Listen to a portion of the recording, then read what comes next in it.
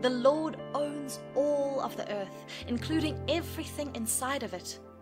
As long as what you need lies within the confines of this world, the Lord has it in store. Is it money or wealth? Haggai 2 verse 8 says, "The silver is mine and the gold is mine, says the Lord of hosts."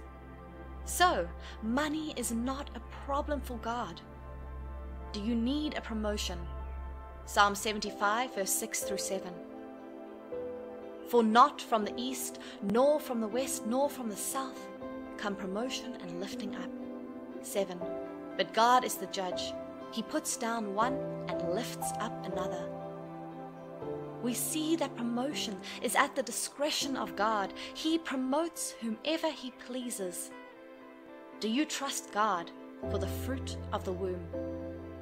Psalm 127 verse 3. "Behold, children are a heritage from the Lord, the fruit of the womb a reward." Do you need peace and rest from all of life's troubles? He tells us to cast all of our cares on Him because He cares for us. The problem is sometimes with what we ask for. They are not really needed, but mere wants based on competition and unreasonable comparison. James 4 verse 1 through 3 says, "What leads to strife, discord and feuds? And how do conflicts, quarrels and fightings originate among you? Do they not arise from your sensual desires that are ever warring in your bodily members? 2. You are jealous and covet what others have, and your desires go unfulfilled, so you become murderers. To hate is to murder, as far as your hearts are concerned. You burn with envy and anger, and are not able to obtain the gratification, the contentment, and the happiness that you seek. So you fight and war. You do not have because you do not ask." 3. Or you do ask God for them, and yet fail to receive because you ask for the wrong purpose and evil, selfish motives. Your intention is, when you get what you desire, to spend it in sensual pleasures. Do a check of those things you ask God for in prayer. Are they genuine needs, or are they things you desire just to show off or so you could fit in? If God gives you wealth, will you use it for His purposes, to help the poor and needy, to liberate people from poverty, and empower as many as you can? Or would you use it to oppress others around you? If God gives you children, would you train them to be good and godly? Or would they become a nuisance to the world and the society where they find themselves? God is concerned about the motive for wanting those things you ask for. He is not limited by anything or anyone. He can supply all your needs, but your motive has to be pure. He wants to be sure that whatever resources He gives to you is properly managed and used to expand the kingdom of God. Beyond stopping the mouth of those mocking you, God wants your desires to be channeled in the right direction. You will see the God of supply giving you all that you need and ask for.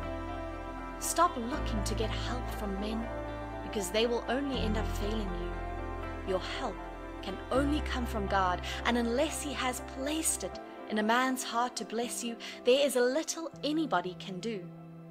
Have confidence in the supply of God. His store can never run out any time or day. His blessings are overflowing, and they can never end. Just as His mercies are new every morning, so are His supplies. Have no fear, because God will meet your daily needs.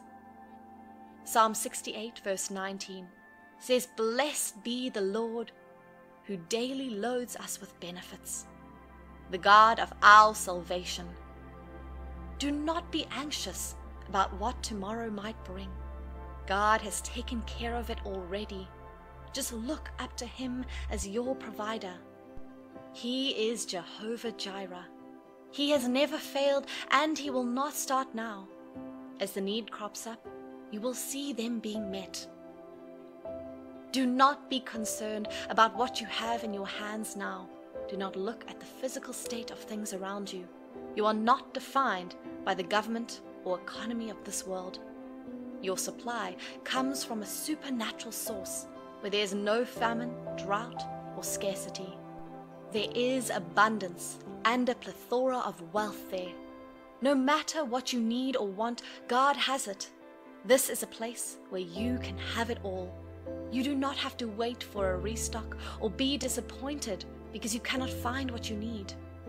The God of supply has a constant supply of everything you need, even beyond physical things. He can give you power, spiritual gifts, wealth, riches, honor, long life, prosperity, intelligence, health, joy, strength, a beautiful marriage, faith, help, and any other thing you desire. You just need to rely on His strength and believe in His power to provide those things. And why would not God supply those things? He is our Father, and we are His children. Even with the best our parents do for us here on earth, it is nothing compared to what our Heavenly Father has done and will do. If He could give up His only begotten Son for our sakes, what more would He not give us? Having established His ability to supply our needs, we now see His willingness to meet those needs. The Lord is your shepherd, and as the good shepherd that He is, you will not suffer lack or be in want of anything good. Psalm 23, verse 1. The Lord is my shepherd, I shall not want. This is the summary of the whole thing.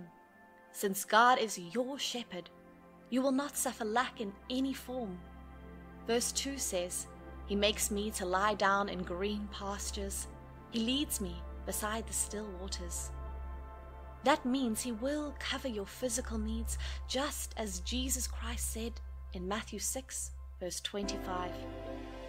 Therefore, I say to you, do not worry about your life, what you will eat, or what you will drink, or about your body, what you will put on. Is not life more than food, and the body more than clothing? Your shepherd has got that end covered for you. He will supply your feeding, clothing, and shelter. Is that not one of the basic needs of humans? God is supplying those things to you. Finally, you should be at rest and have a strong faith in God. He is working on all your needs, and soon you will see the manifestation. Remove all doubts from your mind. Be expectant. Stay positive, and God will surely supply your needs. You will have riches, health, wealth, and everything you could ever need. God will come through for you.